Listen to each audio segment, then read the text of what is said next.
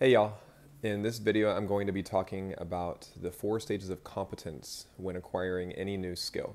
The 4 stages of competence is a model that was first described by management trainer Malcolm Broadwell in 1969. The model describes the process of acquiring and subsequently mastering any new skill that we want to develop.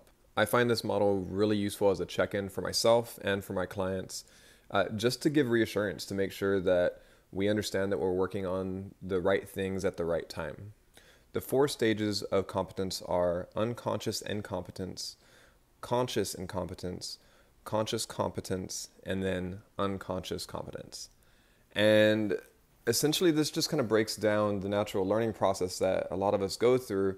And it might not be anything that's super new to you, but it might also be helpful just to kind of frame, where you're at. Because I do find that when I'm teaching clients, there are times where they feel they should be further along than they are, or they are comparing themselves to other people and they would like to be in that same level or stage of development. But the problem is that we all have to kind of go through these 4 steps. At the very beginning when we're learning something, the first barrier that we have to break through when we're unconsciously incompetent is, first, is this new skill going to be even useful? A lot of times we don't know enough to even see the inherent value in whatever this thing is that we might be slightly interested in wanting to learn. So developing buy-in and really getting an understanding of the usefulness of the skill is that first stage of development. And this is also where I like to start instilling new habits, because these are going to be built on for the subsequent stages. And moving forward into mastery or into adopting this skill into your just life. So at the beginning, for unconscious incompetence, when we're just brand new to a skill, we're trying to instill a habit that we can commit to, that's sustainable, that might feel a little challenging, but not overwhelming. So if you're starting out with something, I don't think very many people could commit to learning a new language 7 days a week, every week of the year right away, unless they were in the country that they're trying to learn from. And I think that's one of the barriers that's often difficult with learning a skill like learning a new language, where maybe you're not going to be exposed to it every day.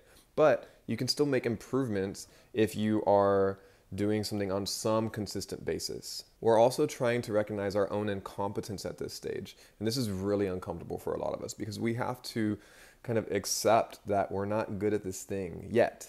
We're going to be good at it eventually, but we have to start off somewhere. So the 3 things for unconscious incompetence to bust through and to work on is recognizing the usefulness of the skill, recognizing our own incompetence at this stage in development, and then also building in habits that are going to be sustainable for a long period of time.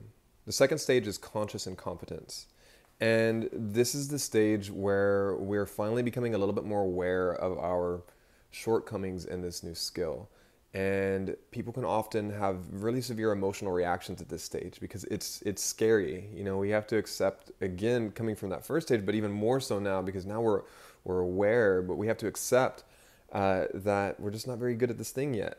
And it's perfectly natural. We're supposed to not be good at things immediately. Even people who you see learn quickly, or who you perceive as being really rapid learners or acquiring new skills, likely they've gone through that uncomfortable phase in other skill developments that may be more generalized and applicable to this new thing. Take a language learner, for instance. The more languages that you learn, the easier it is to keep acquiring new languages. Now, if you take someone who's learned only Romance languages and you make them make a radical departure to something that's very different than the languages they've learned, maybe they're going to go through that uncomfortable stage for a little bit longer than they would if they picked up another Romance language. So skills can be generalizable, and they can move across to other skills, although there is some specificity there too. So during conscious incompetence, our biggest trial is allowing ourselves to make mistakes. We need to go through the process of making mistakes routinely. We need to be trying to get better, but we also need to try not to avoid the things that we're not good at or the things that we need to develop. It's often the trap that I see people fall into, where they find one little aspect of this new broader skill that maybe they pick up a little bit quicker than the other portions of it, and then they kind of just keep repeating that one thing over and over again. I saw this with guitar a lot, where people would, pick up some aspect of the guitar. Maybe they were just really good with scales, and so then they would just keep playing scales over and over and over again, which is great. They're developing, they're mastering that skill. But if you want to master the guitar, just has many more skills involved within it to master the entire instrument. You need to be able to break outside of just that one phase and then do the other things that are uncomfortable for you. Don't compare yourself to others. Take your time to build your foundations. This is the stage where you're making mistakes. You're supposed to be making mistakes. You're supposed to be a little uncomfortable at this stage. And you're just opening up this new level of awareness that you didn't have before. It's okay to feel incompetent at this stage because we're going to move forward to the next stage given enough time and practice. During this stage, I would also recommend to hone in on your habit and address any potential pain points. So in the first stage, you were working to just develop the initial habit. You were trying to pick something that you could commit to, that you could sustain. But maybe you didn't know enough about that skill to make an accurate assessment of what you could actually commit to. Maybe you can do more. Maybe you can do less. Maybe as you're going through this, you're getting more motivated, or maybe things are getting more challenging. It's important to address those pain points and make adjustments that are realistic for you. So if you start off doing more than what you can handle, it's okay to pull back a little bit so long as you can make sure that you're being consistent with the thing. The key point here is not pulling back so much that we quit, or not pushing too far ahead that we start missing our practice sessions and letting those stack up. We want to build up consistency within the practice, and we also want to build up consistency within our mental wins. I want to feel good about the things that I'm accomplishing with this skill development, because right now the good feelings of being good at that thing aren't really coming along yet, but they will in the future. So moving forward, after we've been incompetent for a long enough period of time, we've been practicing these mistakes and working to get better and better at them, we're going to see some of these problems are starting to get solved a little bit more easily. Now, albeit with maybe a lot of focus still. We probably still have to think really hard and concentrate on the tasks that we're trying to accomplish, but we can solve it now. We can start to pick apart little pieces of this bigger puzzle, and it starts to feel good. Now, this is another stage where people get stuck. Work to develop focus and concentration in this stage. It's important that we focus on breaking bigger problems down into smaller chunks and then concentrate on those smaller chunks. And again, this shouldn't be overwhelming, right? We should be breaking them down into small enough chunks that we can concentrate on them in a challenging but not overwhelming way. Practice patience. Getting through this stage means you're going to have to solve many, many problems. To master something or to be able to step into this more unconscious state of this new skill that you're forming, you need to have solved tons and tons of problems so that whenever the new problem comes up, you can either recognize it as something that you've already solved, or you can recognize it as a close relative to something that you've already solved. So it doesn't take nearly as long or nearly as much conscious effort to be able to solve again. So through this stage, certain problems are going to become easier and easier to solve. Start passing those off onto the unconscious practice and start to get used to what that feels like. When you're doing this, still make time in your habit to practice things consciously. I think it's important to practice both at the same time, although at this stage, generally you want to spend a little bit more time still being conscious. Keep practicing patience. As more and more of these skills move into this unconscious stage, you might find that you're able to just kind of accomplish things with relative ease, or it might feel easier than it did when you were first learning this skill. For me, this is my toughest stage, because whenever I start viewing things as easy, especially because we were just coming from this as unconscious to really conscious and then focusing on developing this concentration, we don't really need to concentrate that hard in this stage, nor do we need to break big problems down into smaller problems. Sometimes now we can abstract our thinking away to thinking about the larger problems, and then all the underlying mechanics kind of solve themselves at this point because we've solved them so many times before. For me, that relative ease was difficult in accepting as being an advancement versus a regression. I think in this stage, the trial that we're overcoming is a little bit more subtle.